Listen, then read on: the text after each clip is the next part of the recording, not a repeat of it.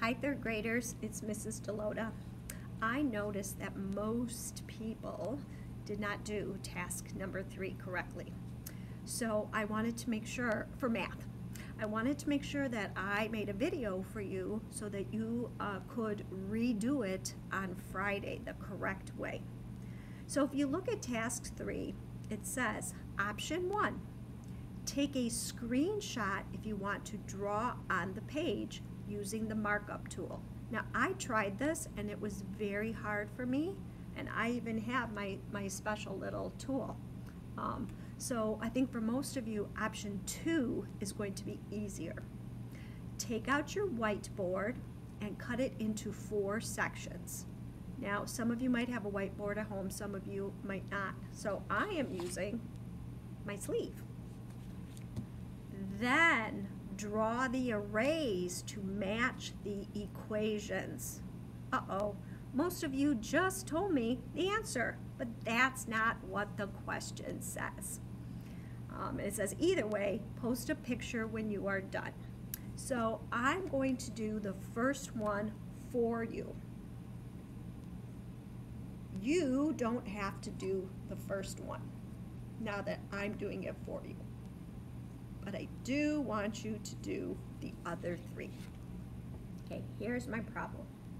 It says 5 times 1 plus 5 times 8. The directions say draw the arrays to match the equations. Okay, so I'm going to draw my first array. That one's really simple. It's just 5 rows with 1 in each row. Then I'm going to draw a line like this to help me see that I'm drawing my second array.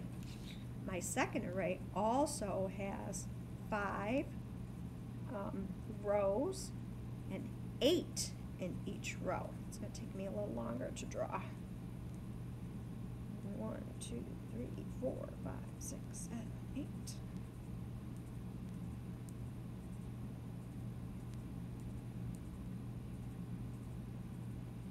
All right. Let me double check here. 1, 2, 3, 4, 5, and 1, 2, 3, 4, 5, 6, 7, 8. I've got it. So I've drawn an array to match the multiplication expression. Now, if you'd like to take it a step further, which I hope you do, you can solve. First, I'm going to solve for my multiplication problem on the top. I know that 5 times 1 is 5. Plus 5 times 8. Lots of ways you can figure that out. You can count each dot. You can skip count. If you know your 5s, you can just put down the answer that you know, or you can use your multiplication chart.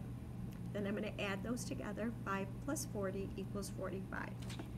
Now, another way that I could do this is I could look at the whole array, so the whole thing. There are 5 rows, and now there are 9 in each row. I know that 5 times 9 equals 45. So if you want to, if it's too hard for you to do, cut your sleeve into different sections, you can just do the whole problem like this, take a screenshot, send it to me. Go on to the next problem, and then the next problem. Okay, so you're going to do 3 of these for me. Remember, you don't have to do that first one because I just did it for you, but if you want to, that's fine too. So I really need to make sure that you can do this, and that's why I'm going to reassign it to you for Friday. If you have any questions, you can meet me Friday at 8:45 for the student help session. All right, I hope this is helpful.